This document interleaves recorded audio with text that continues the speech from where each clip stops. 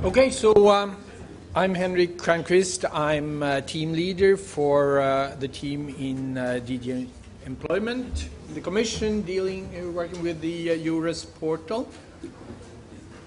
And I'm Pascal Woodruff. I'm a member of Henrik's team. I'm an IT project coordinator, working on different IT projects linked to the eures portal. So we have quite a challenge now. We have 10 minutes to present the vision of eures services. We'll do our best, and nevertheless I will spend a few seconds just to on what is eures for those of you who haven't yet come across eures perhaps. It's a cooperative network between public employment services and partnered organizations together with the Commission. It covers the whole of the European Economic Area plus Switzerland, altogether 32 countries. It's there to support mobility of workers, and it does it by providing placement, job search, job matching services and information and guidance services related to that.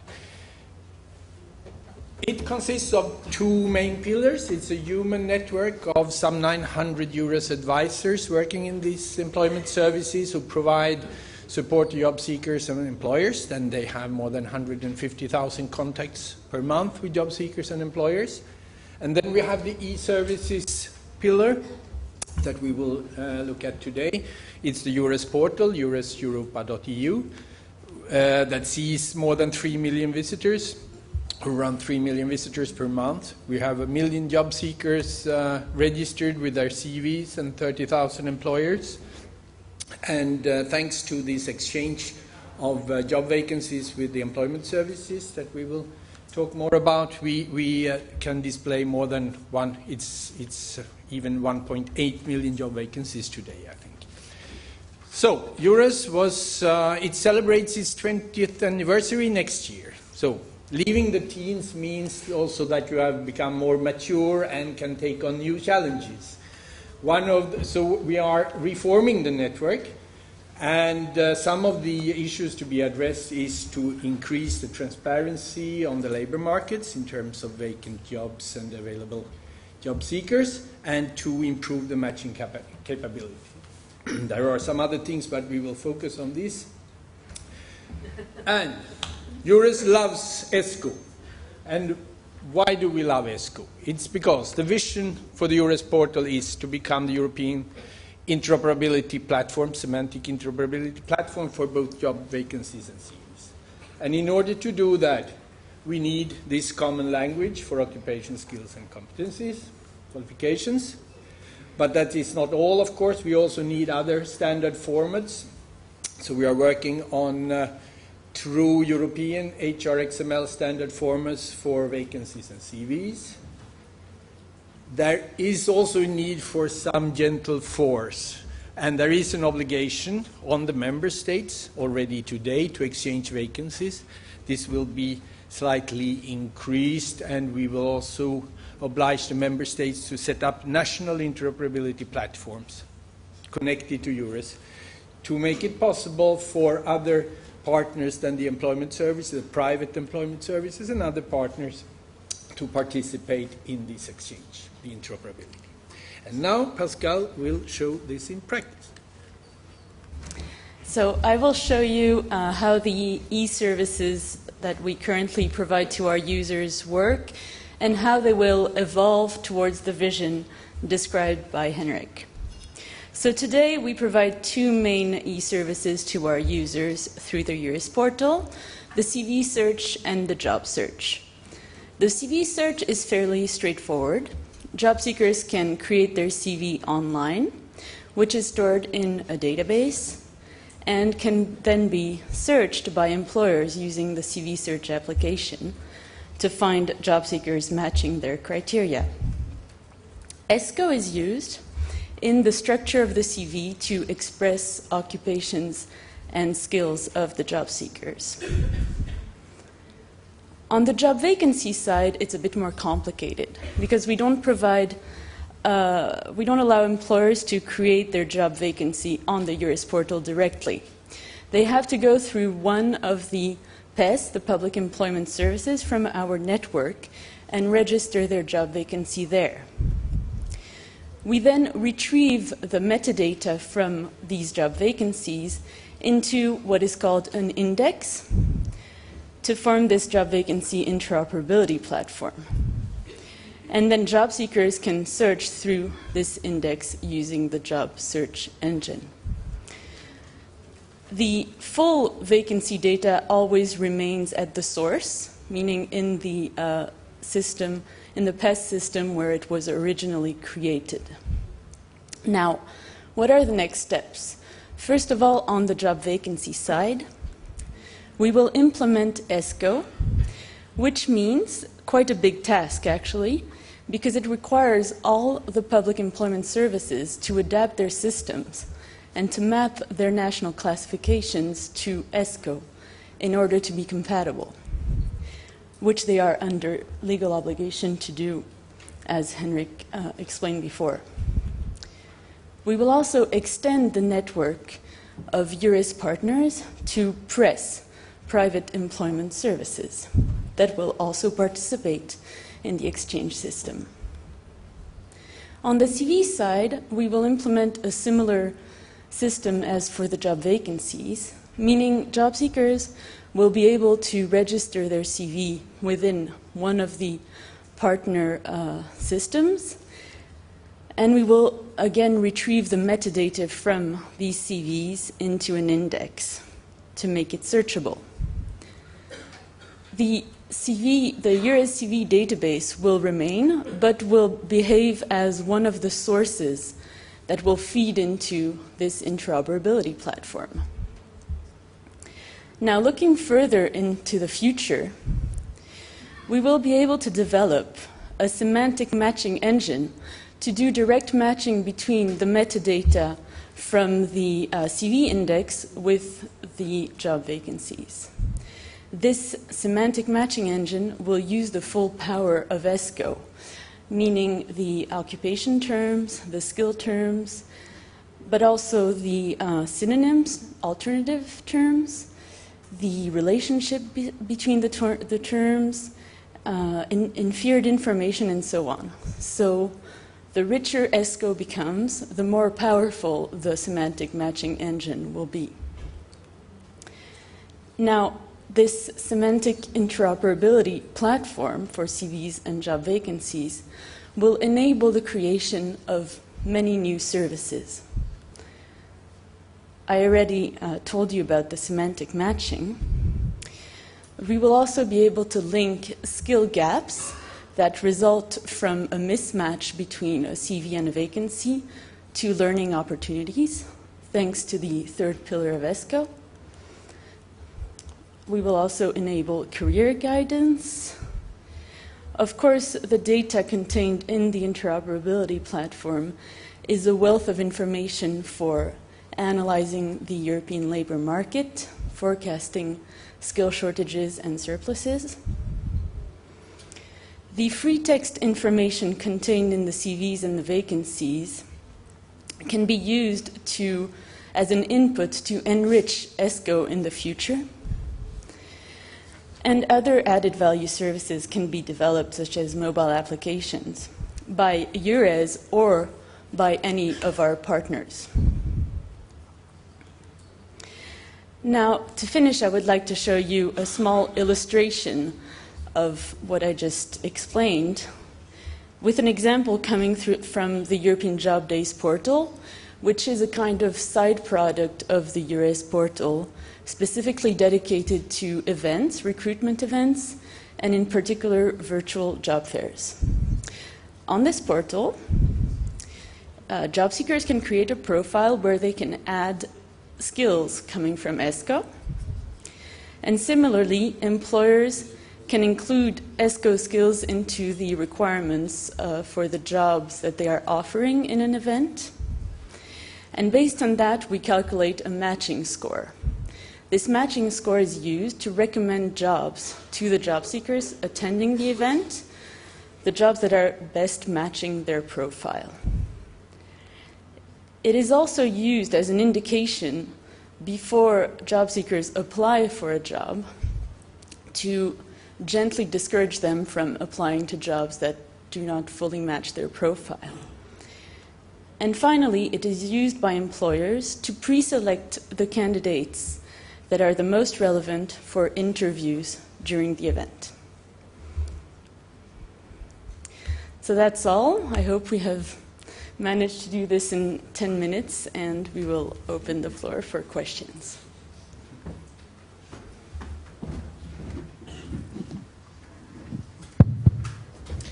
Well, ladies and gentlemen, EURES loves ESCO. I like that. That was a very good angle. Thank you both very much for the presentation. We have about 5 minutes before the coffee break. That's deliberate. And after the coffee break, you'll have another 10-minute presentation followed by 5-minute question and answers and a final one. Again, this is going through very specific issues. Here it's about EURES. Am I pronouncing that correctly? Yes. And ESCO, and how this links together.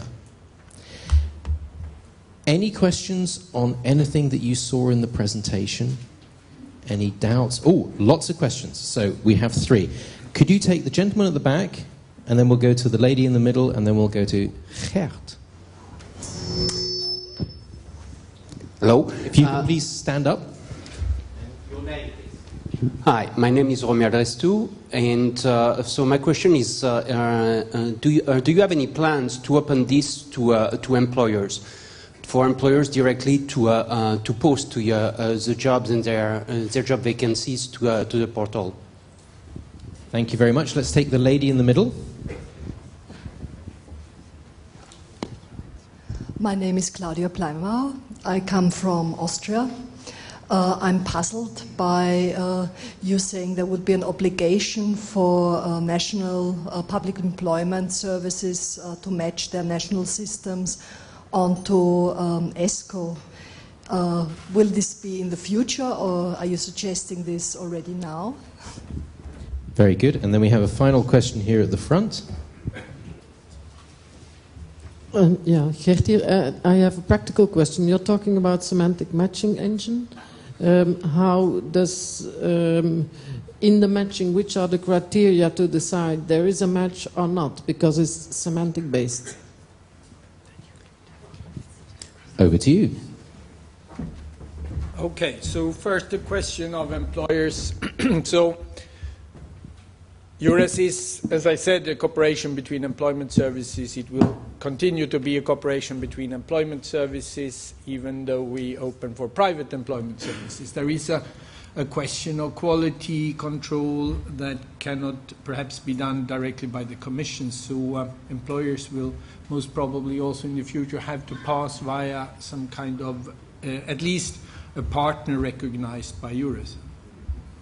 So not all employers directly, but through a partner. Secondly, so the obligation is to participate in the interoperability platform. That obligation is already there today when it comes to public employment services and job vacancies. It's not a question of having an obligation always to use ESCO. We will use ESCO for this, for the interoperability and the matching, but it's not an obligation for everyone to use ESCO as such. There could be mapping made from other classifications and taxonomies to ESCO. For the matching, To ESCO. Today it's a mapping to ESCO. Yes, but we will go a step further. We want to use ESCO for the matching, of course. And regarding your question, Gerd, for the criteria that are used in the semantic matching engine, it will be, of course, based on the ESCO skills and occupations contained in the CV and in the vacancy, but also other criteria such as experience level, education level, language skills, etc. But you will see an example of that and get more explanation in Christoph's presentation, which is one of the next sessions. So he will give a bit more insight into that.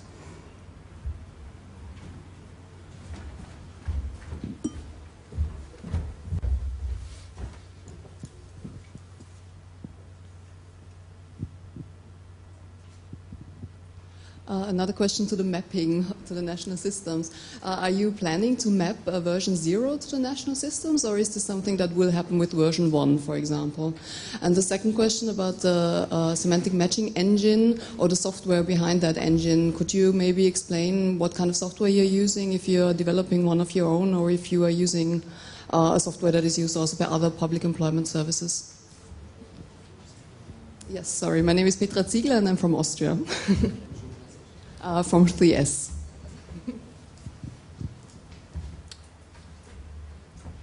So for the mapping, I mean, the development of this portal is something that will happen now step by step. It's a gradual thing. So it will sort of happen in parallel with the development of ESCO. So we will, of course, we already start using ESCO version 0 for the eures platform. And those who are, of course, interested in making mappings already now are more than welcome. But the final obligation to make this may come later. The legal instruments are not in place yet. Very good. We have a question there, and then I need to point you towards the Twitter wall. But please, first. Brigitte Bouquet from France. Is it an evaluation of the system? Do you evaluate this implementation? In which way? How is it quality assured, please?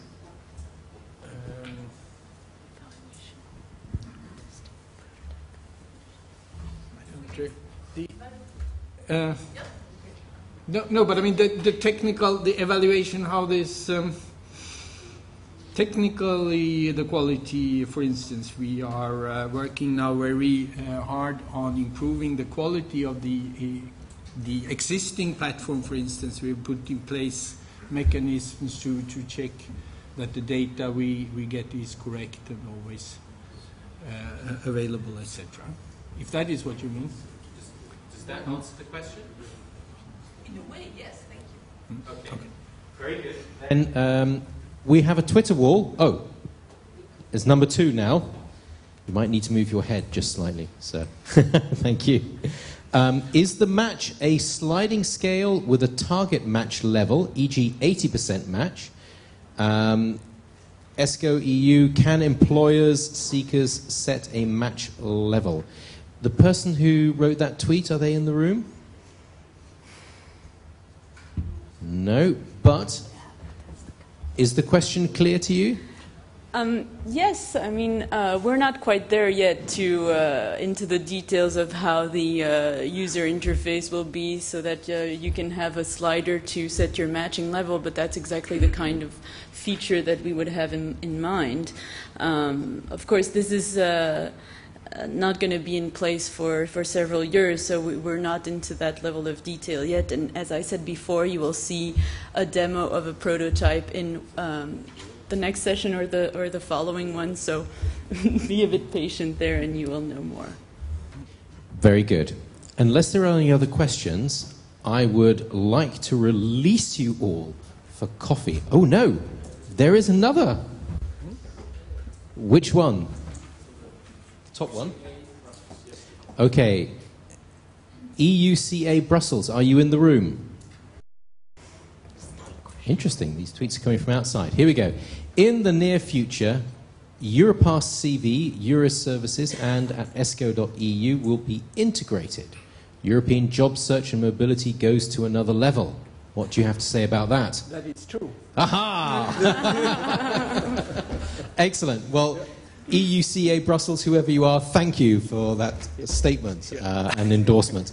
But Wilfred, we have a very last question for you. Then I must release people for coffee, otherwise they'll lynch me. Just a specific question on timing. So the Europass CV, I guess, is not used yet in Eures. When will it be used? Next year or? It is already. It has been already since the beginning of the CV online tool on the Eures portal. The Eures CV is fully compatible with the Europass CV. The fields are completely aligned. Okay, I have been promised a 30-second intervention. No, I'd like to specify a little bit the Commission position when it comes to the use of ESCO.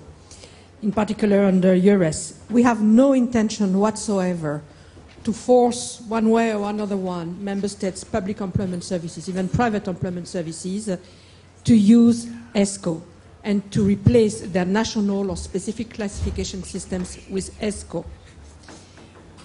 We are using and will be using ESCO in eures to allow the interoperability between our labour markets.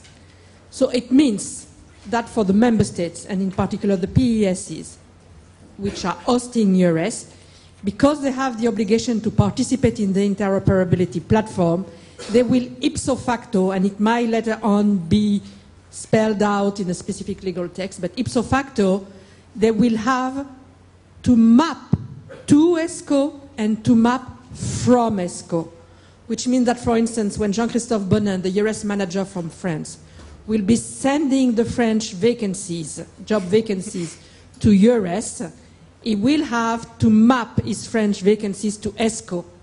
And in turn, when he will be retrieving the vacancies, for instance, from Austria or Germany, using their own classification, which is completely different from the Rome, he will have to map from ESCO in order to translate them into the language which is used in France.